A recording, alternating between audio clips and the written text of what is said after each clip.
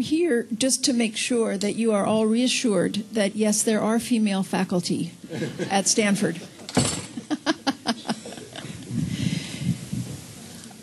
I want to recall something that Martin said this morning. He made something of a joke about economists, and some of my best friends are economists, as you can see here, that many economists study education, but they have no real understanding of how education works. They think they know how education works because they went to school, but that doesn't necessarily mean that they can make good interpretations out of the kinds of numbers that they crunch. I think the same thing could be said about sociologists, about political scientists, about psychologists, about people from the many disciplines who are represented at Stanford and in other places who study education. I'm trained as a psychologist, and I'm totally amazed sometimes at how some of my extremely prominent colleagues in psychology come up with really inappropriate and impossible solutions to education problems. In an experimental situation, it might work, but in a real school, in a real classroom with real teachers and children, my experience suggests that it's not something that is appropriate or meaningful. The reason that they don't know that is that they haven't spent time with people or connected to schools the way my colleagues have. One of the qualities of the faculty at Stanford is that they are, whether they're economists or sociologists or psychologists, they are in some way deeply connected to the real world. Either themselves, they are in classrooms, they are in schools, they are meeting with teachers, they are engaged with teachers' unions in conversations, not just studying them. And they have colleagues who are doing work that's very different from theirs, but who they talk to, interact with, and for whom their students often make connections.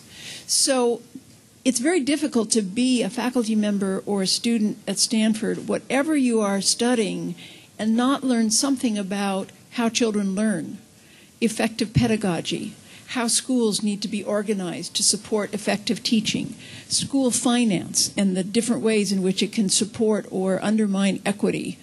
I could go on with a long list of issues, but you cannot be at Stanford without being exposed to and having some understanding of a breadth of educational issues that may be at the side of your own personal passion and what you want to study. What I love about being in a school of education is that I can practice my discipline, which is psychology, but in a context in which I'm learning about how other disciplines can help me understand some of the same phenomenon that I'm interested in knowing about.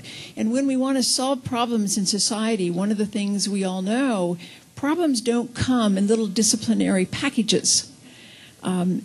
They're multidisciplinary.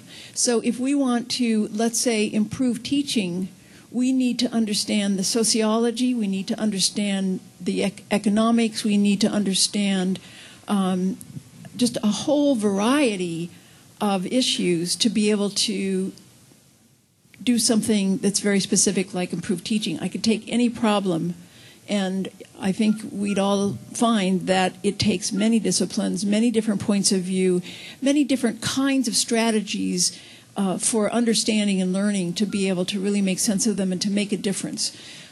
I think that the multidisciplinary character and the deep connections to the practice of education that Stanford offers is really, I don't want to say it's unique, but yeah, it's pretty unusual. You don't find that very often. I do want to mention that there's a broad array of work that goes on at Stanford that is not necessarily represented in the talks that you've been hearing today. There are three broad areas. There is an area called, actually we changed the name, developmental DAPS. It's psychologists basically who are using the tools and the discipline of psychology to try to understand issues such as how students learn, how different types of pedagogies, how different types of technologies affect how students learn. The folks there also look at social emotional development and how that either interferes with or supports learning in school.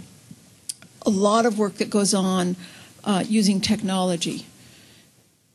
In our second program, people focus primarily on teaching teachers and effective teaching. And then in the third program, which is kind of everything else, are people who use other kinds of social sciences, sociology, political science, economics, and so anthropology to understand various problems of education. These four are very special. And it's by no accident that they happen to be here and be represented and are centrally important to the Lemann Center. They have experience in Brazil. They speak Portuguese, which I cannot say I do, although I'm picking up a few words. When I try to speak Spanish, it comes out as French, so it's really a distance. So they clearly are critical members of the center. But there are many faculty at Stanford who have a great deal of experience working in foreign countries, who are deeply interested, passionately interested in some of the challenges and the issues that Brazil faces, and who I think have the potential of being attracted to being involved in helping students address some of the important questions in Brazil that need to be addressed. And I'm going to stop there and pass the mic on to whoever goes next.